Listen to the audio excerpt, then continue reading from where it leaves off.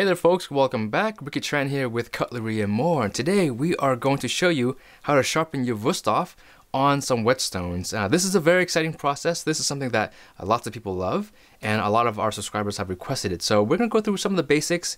For our whetstones, we are using the Bob Kramer by Zwilling whetstones. These are fantastic stones. They come in a 400, 1000, and a 5000 kit stone with your base and a dressing or a cleaning stone. If you are not familiar with these stones, these are very, very good stones. They are splash and goes, so they require no soaking before using, which is very handy for people who are on the go or just don't have that sort of time to wait around for 50 minutes or a half an hour for your stones to soak. You can literally throw some water on them and they are ready to go. So this is the 400 grit stone, which we will start off with. So what we are going to do now is considered sacrilege by many. We are going to dull our knife. So we're going to run it on the rod here, on the honing rod. When it comes to hand sharpening, degrees can be very confusing and very intimidating. Here's one way to kind of forget about all of that. With hand sharpening, the most important thing is consistency, not angles. For the sake of this argument, you can sharpen a knife at 18 degrees, which is considered a very wide angle, and get a better edge than a knife that is sharpened at 12 degrees if you hold a better consistent angle. Now here are two very basic methods you can use to actually find your sharpening angle. The first is by actually just using your finger. If you place your finger on the whetstone and you place the spine of the knife on your fingernail, that will give you roughly anywhere between a 15 to 17 degree of a sharpening angle. If you have slightly bigger hands, then that might be a 17 degree angle or so. Again, please focus on the fact that you are not worried about your angles and more worried about your consistency of your sharpening stroke. On the other side of the knife, I use my hand that I'm actually holding the knife with, and I simply lean the spine onto my index finger. And again, that will give me roughly a 15 degree angle with my size hands. If you want to go a little bit more in depth and find out what actual sharpening angle the knife actually has on it, here is a method you can use. You can put the knife on the whetstone and you can simply start dragging the knife toward you. And what you want to do is you want to start leaning the spine of the knife toward the stone, and when you feel that the knife loses traction, you back off just a hair, and that will give you your sharpening angle, or it will actually tell you exactly what angle the knife is actually sharpened at. Now you don't know what number that is, but you definitely know that based on feel, that is where that sharpening angle is. Now there are many methods, as I have said before, in sharpening. There is the push and pull method, which looks like this. There is the crescent, the back and forth crescent, which looks more like this. And then there's a single stroke method, which is what I'm going to show you guys today. And it's from heel to tip. Now the reason we're going with this method today is because it's the most easy to learn and also gives you a really consistent result, which is really important for most people who are getting into whetstones. In future videos, we will cover the different sharpening methods with whetstones, but today we'll stick with the very basic. Also, another thing is when you hear about sharpening, people always talk about the burr. What is the burr? So to quickly explain what a burr is, essentially this is your knife's edge, and a burr is a lip of material or a slight bit of material that folds over to one side or the other.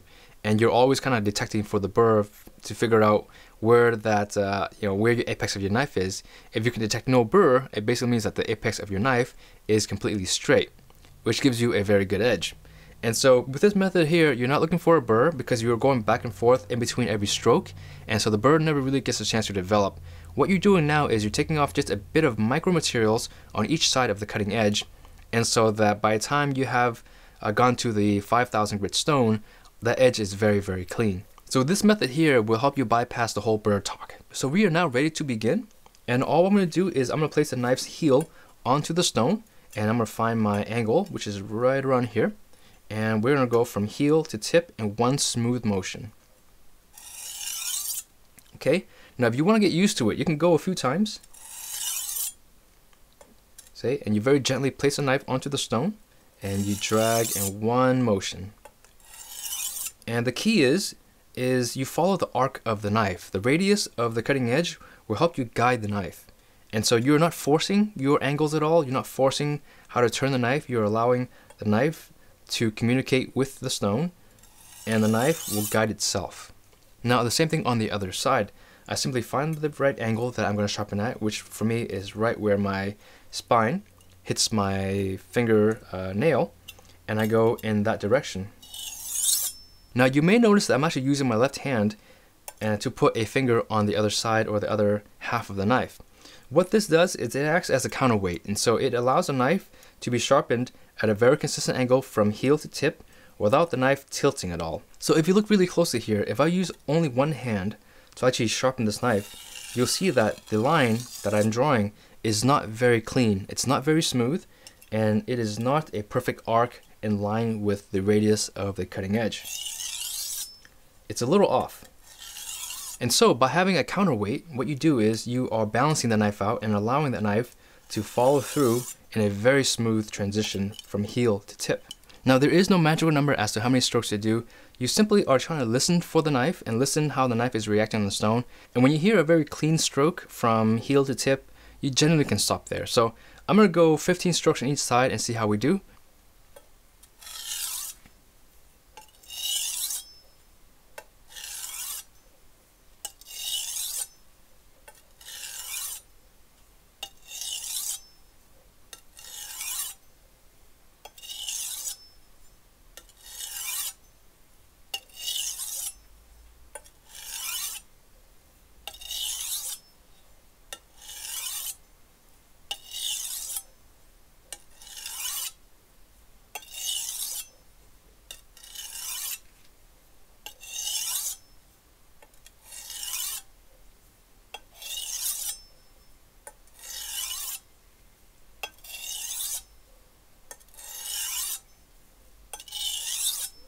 Okay, so I'm not exactly sure if that was 15 strokes or not, but it should be close.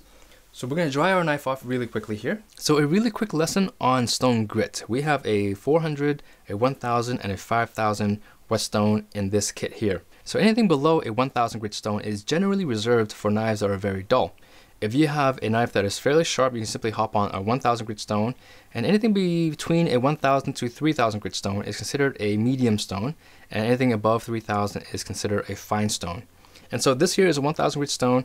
If you're sharpening your knives very often, such as once a week or even more frequently than that, you simply can go to a 1000 grit stone and bypass the 400 grit stone in this case. So we're going to load the stone surface with some water here. And with this technique here, we are not going to change anything up. We are simply changing stones. The technique of the single stroke will be exactly the same. We don't change our angles. We don't change our pressure. We simply do the same thing and allow the stone to do the work for us. Okay, here we go. You can hear this stone here is much more quiet. It's taking off less material.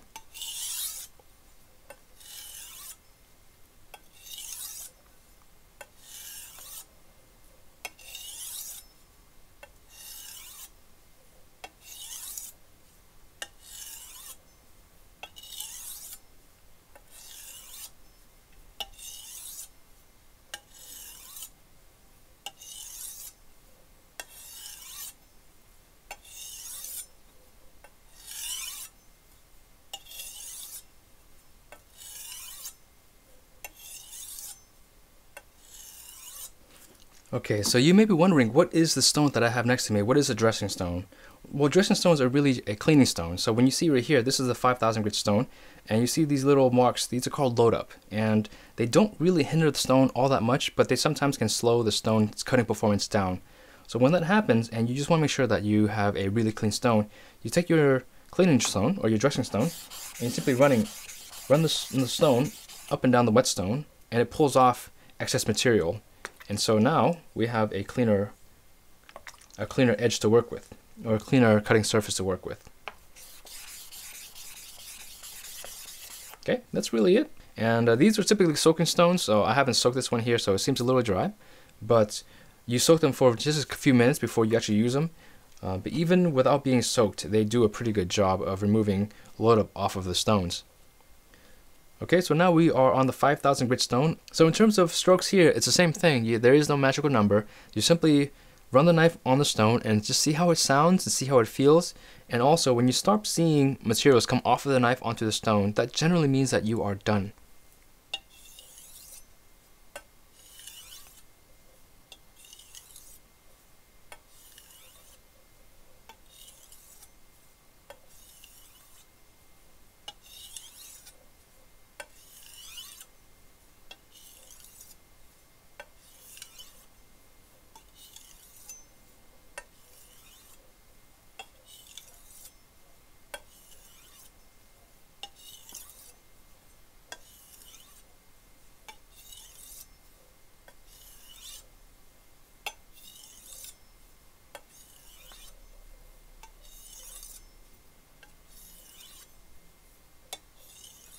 Okay, so now what I'm going to do here, I'm going to show you guys how this stone looks. For now, it's fairly clean.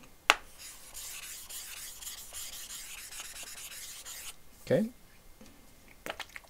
And so you can see all of the obvious black marks are gone, or the gray marks are gone. And so we're going to run the knife on the stone a couple more times and show you. Okay, so we see very light lines. Yeah.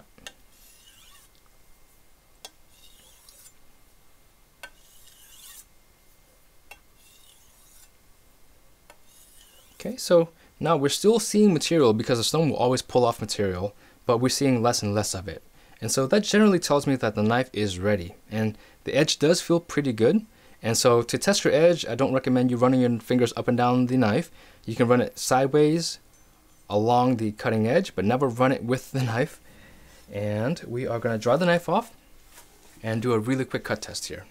Okay, so we have some just basic magazine paper here, and we're going to do some cutting for you and show you how clean the edge is at this point. Okay, so very, very clean, and that was only just after a few minutes of sharpening, and very easy to do. This is an edge that can be used in any professional kitchen. Okay, and all it took was really just a few minutes. Most of this video was me talking and walking you guys through the process. But in terms of actual sharpening, it was not anything more than maybe 5 minutes of actual sharpening. So this method here is definitely a method that I recommend you trying out if you are getting into hand sharpening for the first time. Hand sharpening is a lot of fun. A lot of folks love it because you get a very special connection with your knife and your whetstones. The wealth of knowledge and information is vast out there, so there is a huge community of people who love sharpening their knives with whetstones. You also have me here with the team at Cutlery and more to help you guys out through that process. Now we are doing video requests, that's right. So if you see any product at cutlerymore.com, simply tell us what product you are looking at and then the information you are looking for, and we will do our best to get a video up for you as soon as possible. We'll have links to each of the products that were featured in today's video, as well as a link to our website in the description below. Thank you for being with us today. We'll catch you in the next video.